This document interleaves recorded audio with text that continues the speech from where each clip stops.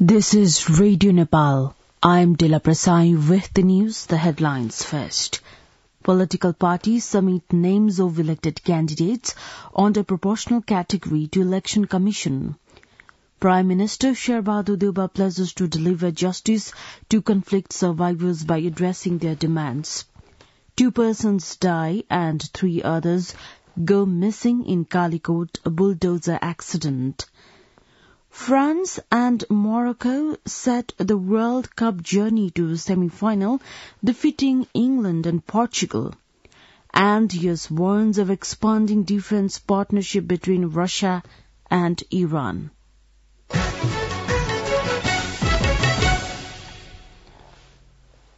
Now the news in detail. The political parties have submitted the names of the elected candidates onto the proportional election system to the Election Commission. The CPN-UML has submitted the names of 12 male and 22 female candidates as the winners of the proportional electoral system of the House of Representatives. Likewise, the Nepali Congress submitted the names of 3 men and 29 women as the winners of the proportional election system of the House of Representatives. Similarly, the CPN Maoist Centre submitted the names of 12 women and 2 men as the winners of the proportional electoral system. The Rashtriya Swatantra Party, which got 13 House of Representative seats in the proportional election system, submitted the names of 7 male and 6 female candidates as the winners. The Janamat Party has submitted the names of 3 women and 2 men as the winners under the proportional electoral system. Similarly, the parties also submitted the names of the winners of the proportional electoral system in the provincial assemblies to the Election Commission yesterday. Prime Minister Sherbahadur Deuba has vowed to promptly deliver justice to conflict survivors by effectively addressing their demands. In his address to a program organized by the National Human Rights Commission on the occasion of the 74th International Human Rights Day in Kathmandu yesterday, Prime Minister Deuba said the government was cautious to dispense justice to the conflict victims and their families at the earliest. He said the government was cautiously working to swiftly address the demands of conflict survivors in light of justice. Lauding the efforts of NHRC, Deuba assured the human rights constitutional body to address its problems and grievances. On the occasion, NHRC Chair Tapa Bahadur Magar raised the issue of justice to the survivors of armed conflict. He expressed dissatisfaction on the political parties' act to present the persons accused of criminal offence and involved in serious human rights violations and recommended for legal actions as the candidate in the election. 2 persons died and 3 others went missing after a bulldozer met an accident on the Andheri Khola cliff of Sunny Triveni Rural Municipality 1 in Kalikot yesterday. The deceased are 30-year-old Charitra Sharki and 16-year-old Yuvraj Buddha of Sani Triveni Rural Municipality 1. The District Police Office Kalikot confirmed that driver Kamal Sodhari of Acham and 19-year-old Umesh Giri and 14-year-old Raktim Karki of Sani Triveni Rural Municipality 1 are missing after the accident. 3 persons have sustained injuries in the accident. The bulldozer that fell some 80 meters off the road was returning from Fulkot Karnali hydropower project by carrying human resources deployed there to test the condition of water in the under-construction tunnel of the project. Vice President Nanda Bahadur Poon underscored the need to leverage the natural resources of Nepal for tourism promotion and to attain prosperity.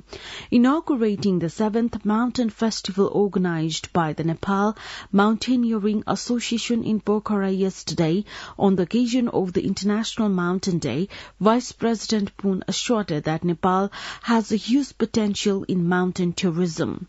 Citing 8 of the 14 mountains above 8,000 meters Vice President Poon underscored the need for optimal use of natural and cultural assets. He opined that mountain tourism could make a special contribution to the tourism sector in Nepal. Similarly, Minister for Culture, Tourism and Civil Aviation, Jivan Ram Shrestha, said that biodiversity is another important aspect of Nepal. Nepal Mountaineering Association's President Nimar Nuru Sherpa called for the state's attention to the development and conservation of mountain tourism. On the occasion, Vice President Poon honoured various persons in recognition of their contribution to the mountaineering sector.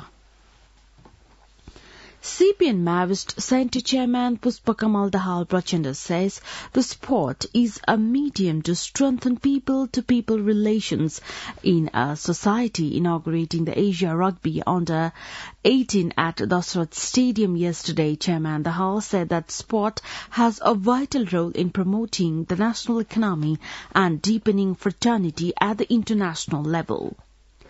Chairman of the CPN Unified Socialist, Madhav Kumar Nepal, has said the country at present needs a point of a common consensus.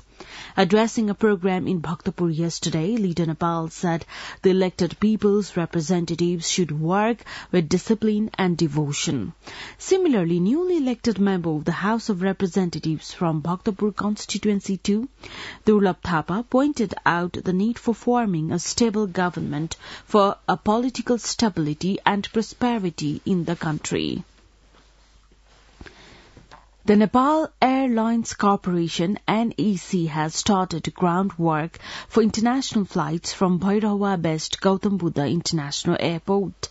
NEC has started its preparation for international flights to Malaysia and Qatar and overflying to other countries from the airport. NEC spokesperson Archana Khadga shared that the corporation has put forth its process to get permission for flights to Malaysia. NSC Chair Yubraj Adhikari shared the NSC has placed a plan to make a flight to Malaysia and 2 flights to Qatar in a week.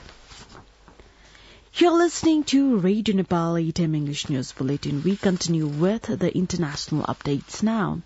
The United States has warned of deepening defense ties between Russia and Iran and accused Russia of providing advanced military assistance to Iran, including air defense system. White House National Security Council spokesperson John Kirby cited U.S. intelligence assessments for the allegations, saying Russia was offering Iran an unprecedented level of military and technical support. The BBC quoted Kirby that the assistance was transforming their relationship into a full-fledged defense partnership. Washington has previously condemned security cooperation between Iran and Russia, but on Friday described an extensive relationship involving equipment such as helicopters and fighter jets as well as drones.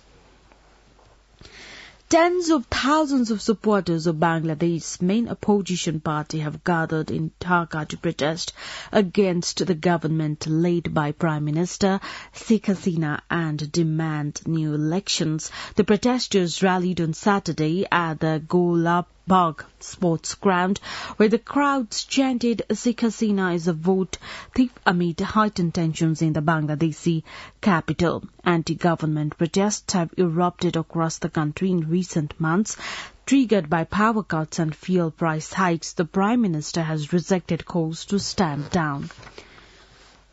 Nobel laureates congregated in the Swedish capital Stockholm on Saturday for the first fully in-person award ceremonies, complete with a formal banquet since the COVID-19 pandemic that curtailed event in the past 2 years.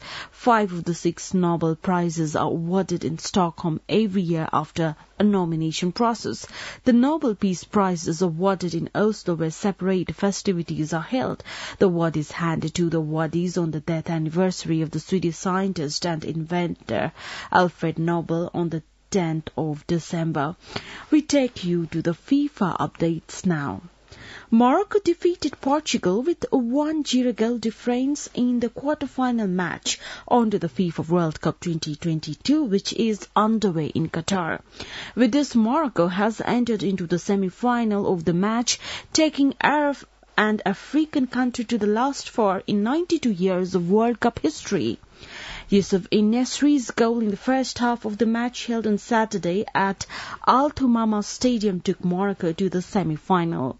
Morocco will play with France in the semi-final match. France had defeated England with 2-1 goal difference in the match held yesterday at Al Bayat Stadium of Qatar. Now the general weather forecast for the country for today. Forecasting division says the weather is likely to be mainly fair throughout the country. Kathmandu's weather report now: maximum temperature of 20 degrees Celsius and minimum temperature of 6.5 degrees Celsius. With this news, we have come to the end of this bulletin, but before we wrap up the headlines once again. Political parties submit names of elected candidates under proportional category to Election Commission. Prime Minister Sherbaadu Deuba pledges to deliver justice to conflict survivors by addressing their demands. 2 persons die and 3 others go missing in Calicut bulldozer accident.